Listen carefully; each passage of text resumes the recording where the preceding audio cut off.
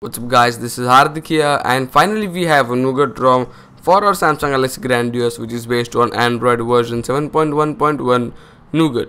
So it is based on 7.1.1 as you can see, and it is a crDroid unofficial ROM for our Samsung Galaxy Grandiose. So today I'll be showing you guys the new features in this ROM, and also I'll be showing you at the end how to flash this ROM on the Samsung Galaxy Grandiose. So without any further ado, let's get started. So first of all, I'll be showing you guys what all new features are present in this ROM.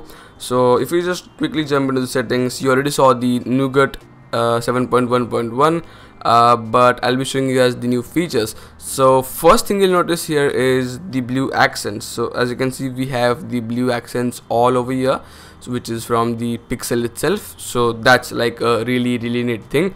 Also then there are the suggestions which are right over here, so which we got on 7.0 as well, but it is present on 7.1 as well.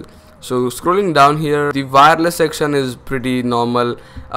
In crDroid we get the crDroid settings. So basically these are all the customizations that we could do onto our Samsung Galaxy Grandiose.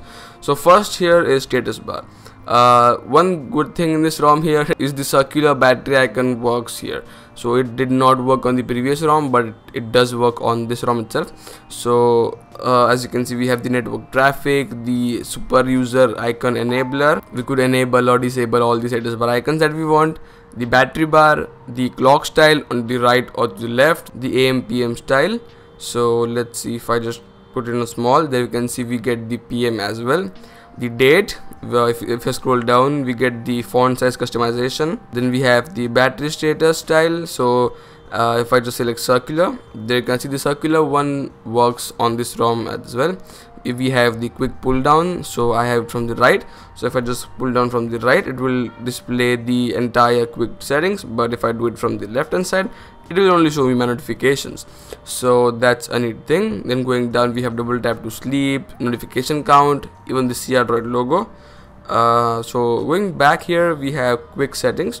So the quick settings which are like this were not like this when I first flashed the ROM. It was something like this. So what I did was I only reduced the columns to 3, which gave me this kind of setup. So yeah, you could mess with the tiles, the QS tiles, the rows, the columns and stuff. You could also toggle the Wi-Fi easily with one click, the Bluetooth, the data, and you get the brightness slider as well. If you don't want it, you could disable that. You have the brightness icon, vibrate on touch, tons and tons of features in this ROM. Then going back into buttons, so in this section it's just to customize the 3 off-screen buttons. So we get home button, so single tap and double tap, back button. We also have the menu button, so single tap or double tap. So we also have volume button, so you could answer the call, control ringtone volume and stuff. And again going back, we have navigation. So in this we could enable the nav bar. So if I just quickly enable the nav bar, as you can see, the nav bar is just like the pixel nav bar. So as you can see, we don't get the animation though, the pixel animation, but all the colors and the looks are from the pixel itself. You could also adjust the height. So this looks more like pixel. If we do it to 100%, there we go, this looks more like pixel. We also could adjust the weight. We also could adjust the pulse. So I don't know what that is actually, but yeah, you could look it for yourself. Then going back again, let us see, we have notifications. So you could force notifications for missed calls, voicemail, SMS and stuff. You'd also set the snooze timer or the timeout for particular notifications. Then going back again, we have display. So this is not the actual display settings we get in this ROM.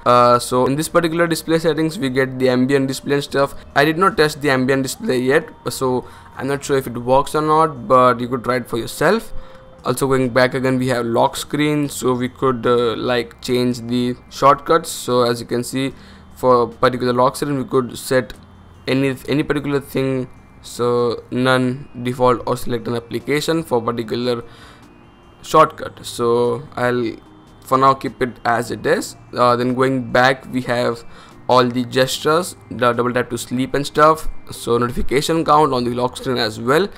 so we could, like, if the notifications is crowded, so I'll just quickly show you. So for now I have these many notifications on my lock screen. So what if I don't want those many notifications? So what I will do is I'll enable the notification count, and the maximum allowed notification I'll do it 3.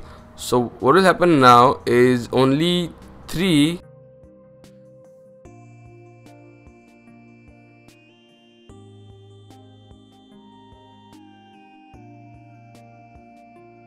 okay, for some reason that's not working, but it should though. I mean, let's see if I just do it to 1, if it works or not. Okay, so there you can see it works now.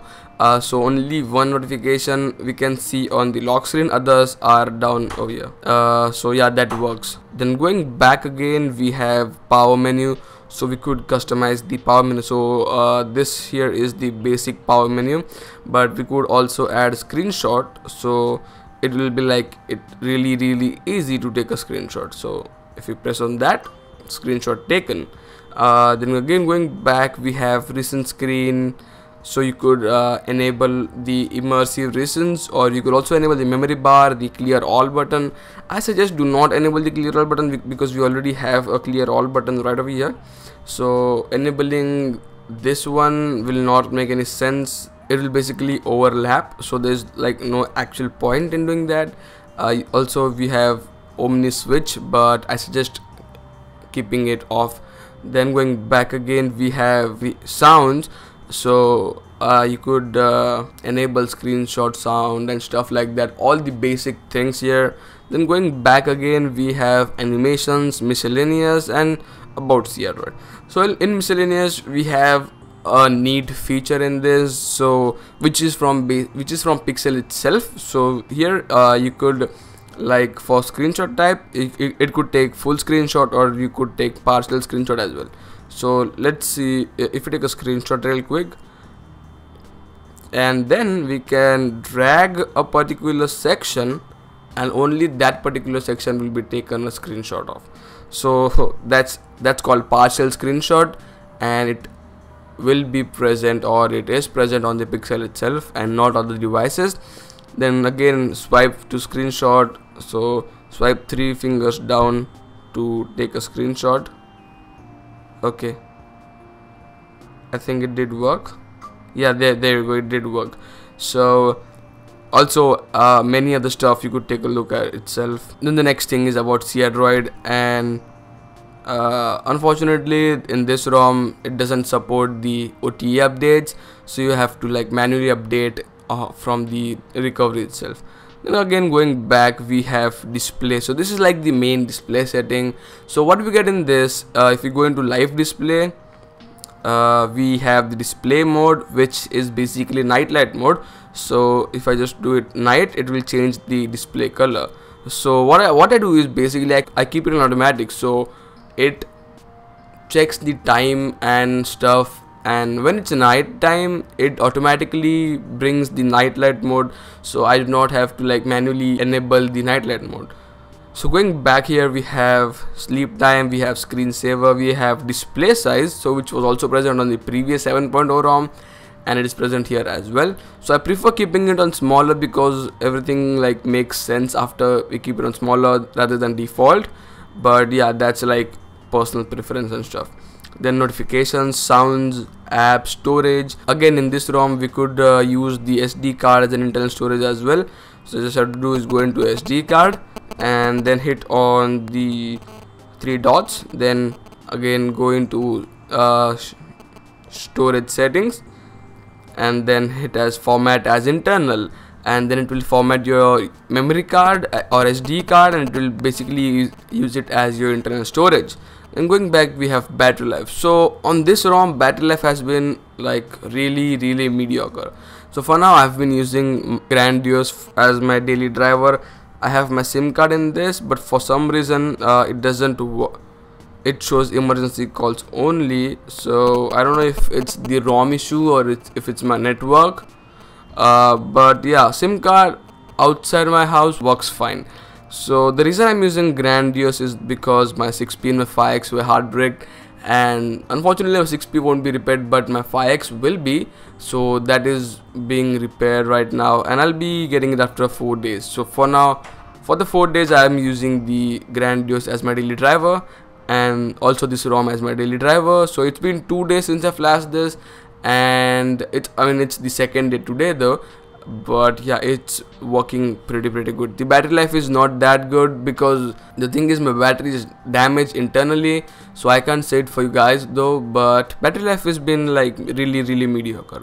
Again, going to memory, we have all the memory apps used, we have the free RAM, we have performance, we have total memory or average memory used. Also we could select the apps that start on the boot itself, so we could like enable or disable those apps. So there we go. We also have the users, location, security, accounts, privacy, all the basic stuff, the developer options. Also this ROM is like pre-rooted, so you have to just do is scroll down to developer options and then select the root access and just select the apps and ADB, and then you'll be rooted basically. Then going back again into developer options, we have all the basic things here. Nothing much though. The animations are on 0.6 for some reason by default, but yeah, that doesn't like do anything.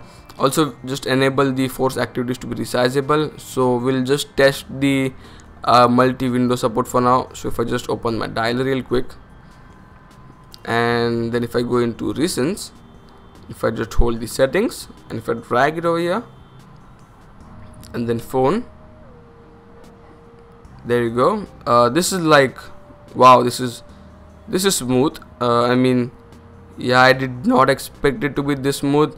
Okay, so there are a few glitches over here, as you can see, but not much though.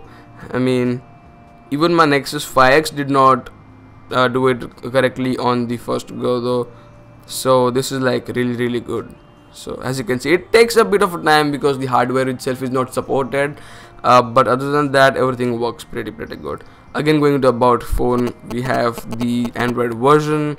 The crDroid version is 7.1.1 itself, and the build number here is NMF26Q. So I don't know what device the build number is from, but yeah, that works pretty good.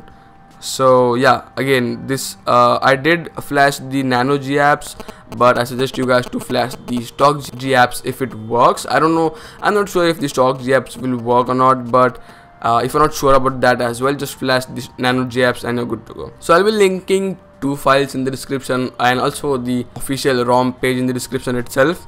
So yeah, the pixel launcher that I'm having here was not by default. I guess if you flash the stock G apps, the stock 7.1.1 ARM G apps, you'll get the pixel launcher by default. But as I flashed the nano G apps, I had to install it from the Play Store. And yes, all the pixel launcher, wallpaper and other stuffs work pretty fine on this device. So yeah, as I said, 2 files will be in the description below alongside with the official ROM page. Just have to do is copy and paste it into your internal storage or your SD card, and now I'll be showing you how to flash it on your Grandiose. So just do one thing, reboot your device into recovery mode, and for now here I'm having the Fizz recovery, which is the Fizz touch recovery, but for some reason on the ROM page it is suggesting to have a TWRP recovery, but nevertheless it will work fine on any recovery. So just wait until your device reboots into your recovery mode. So as you can see, once into your recovery, first of all make sure that you are running the latest version of any recovery that you have. So here is my Fizz touch recovery, which is based on 6.58.7, which is I think the new version. So if you're on Fizz recovery, what you have to do is go into wipe and format options, then hit on clean to install a new ROM, and once it's formatted, just flash the ROM itself and then the G apps. If you're on TWRP recovery, just do one thing, just factory reset your device and then select the ROM file and the G apps and flash it accordingly, and then you're good to go. So once everything's done, reboot your system, and now I'll be showing you guys the boot animation of this device.